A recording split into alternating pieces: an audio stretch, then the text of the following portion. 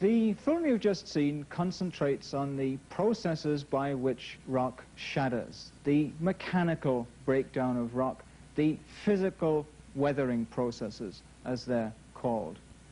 The kinds of processes that lead rocks like this granite in the Arctic, on Devon Island in fact, in the mid-Arctic, to shatter and break and to fall into streams in angular fragments.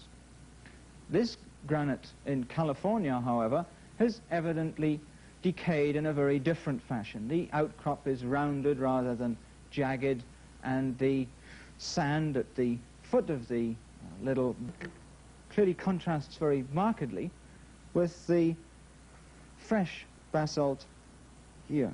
This angular, jagged piece of fresh basalt that we broke with a hammer. Clearly, too, this granite is not at all the rock that it used to be, and not at all like this fresh granite.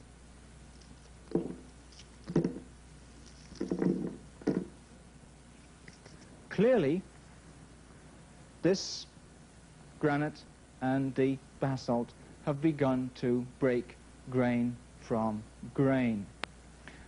The coarse interlocking texture of igneous rocks that we looked at when we looked at the formation of igneous rocks, the cooling and crystallization of igneous rocks, has been lost. The rocks are beginning to disintegrate grain from grain. Evidently something is attacking the minerals.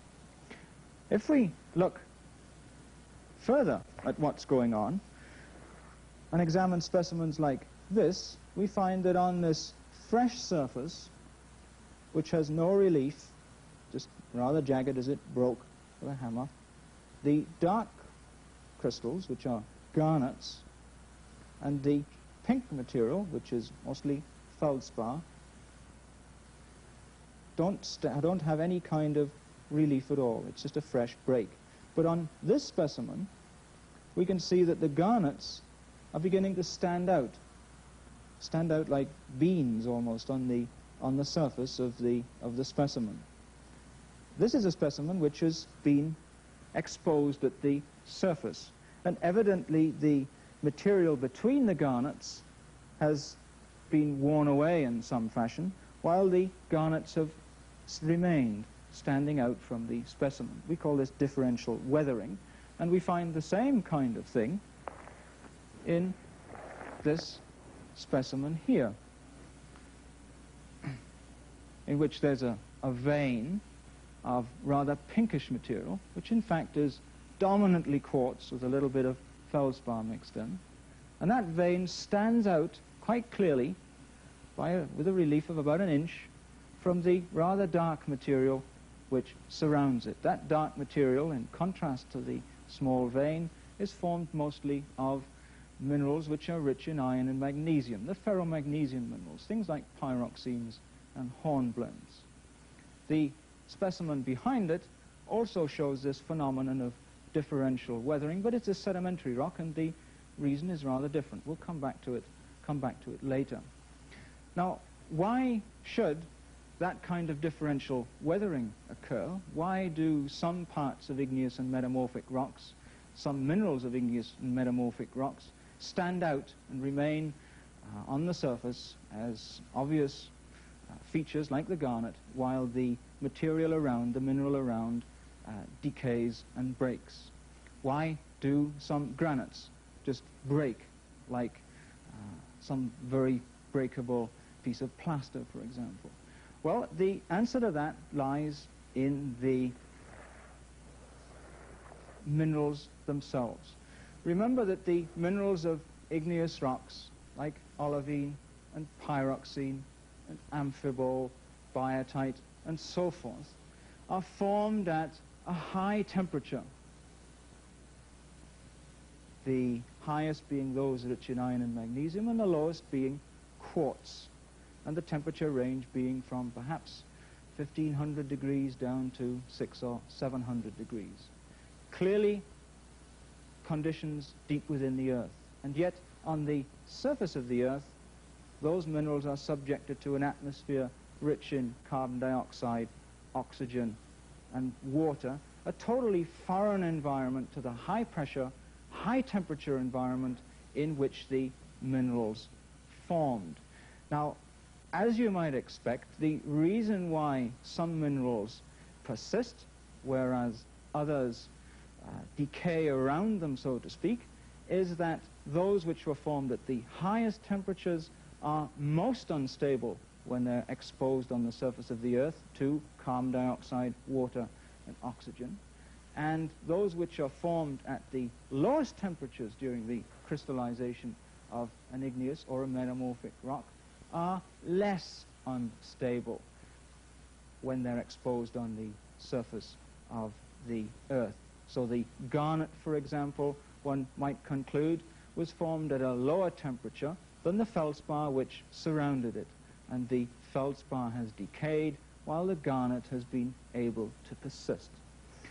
In this specimen of basalt, the first mineral to decay is olivine, and the next would be pyroxene.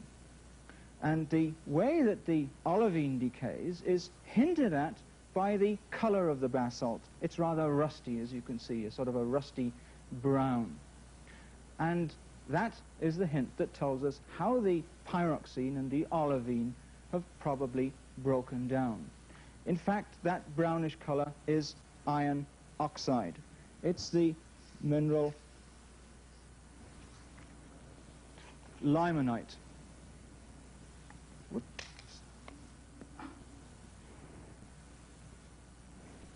And the process by which the limonite was formed is by oxidation. And sometimes, instead of limonite, we get another iron oxide that you already know, hematite. These then are minerals produced by the oxidation of the iron which is present in the olivine, pyroxene, and also in amphibole and biotite. The iron in the original minerals is bound up in the crystals of the silicates, but when exposed at the surface, that iron combines with oxygen to produce limonite and hematite, iron oxides.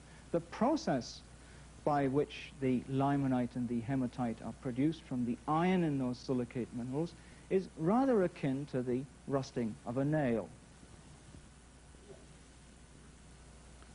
If we take an ordinary nail, an ordinary iron nail, and immerse it in water which is in contact with the air, and therefore there is oxygen dissolved in the water, we can watch what happens with time-lapse photography over a period of about 12 hours.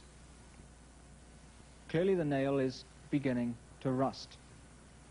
The iron in the nail is being attacked, or gobbled up if you like, by the oxygen that's dissolved in the water, and the mineral limonite is being formed. We call it rust. And eventually the nail, if it rusts sufficiently, will break.